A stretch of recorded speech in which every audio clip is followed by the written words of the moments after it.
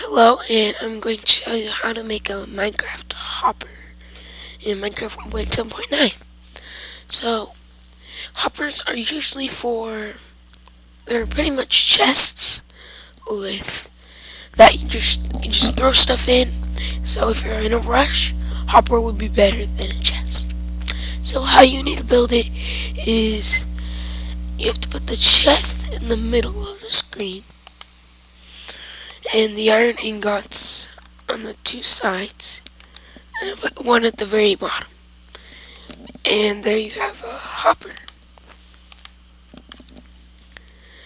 And hoppers, you don't really need to do anything. To get the stuff in there, you just throw it in. And now it's in there. Thanks for watching, and bye.